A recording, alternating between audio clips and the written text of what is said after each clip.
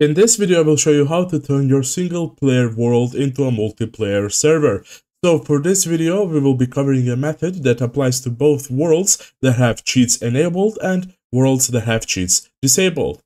First off, we need to minimize Minecraft and open up our browser. After we have opened up our browser, we select one of the search boxes and we write playit.gg.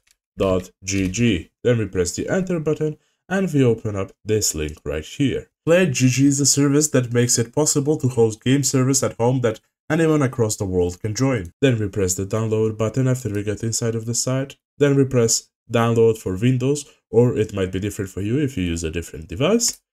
And I select that. It should automatically start. Now we can minimize our browser, go over to File Explorer, then go into Downloads, and we should have it at the top right here.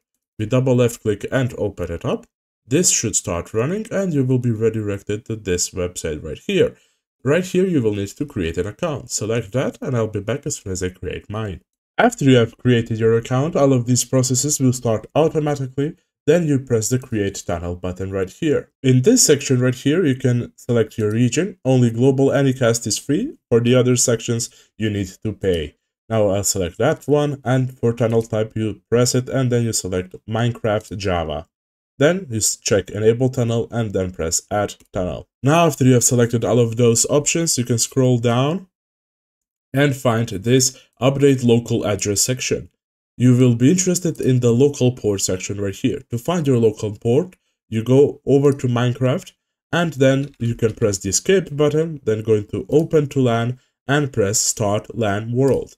On the bottom, you will see your local port. You will need to remember this port and write it into this section right here. For me, it's this one, but for you, it might be different because everyone has their own unique local port. Then you press the update button and you are set. Now you can scroll back to the top. Then after you have gotten to the top, you locate your address and select it, then copy it, and after you copied it, you can send it to your friend. And now we are back inside of Minecraft. I sent the IP to my friend and he just joined the server. I can open up the chat. As you can see, it's the same server, same port, and here it is. GuideRealm joined the game. That is it for this video. Thank you for watching. See you in the next one.